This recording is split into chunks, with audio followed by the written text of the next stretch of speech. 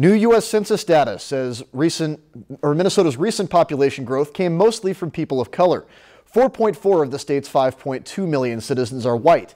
But this new information says 87% of last year's growth came from African American, Asian, American Indian, or Hispanic people.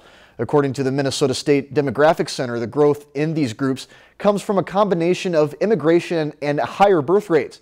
The data says Minnesota's median age is 37.9 years. If you've enjoyed this segment of Lakeland News, please consider making a tax-deductible contribution to Lakeland Public Television.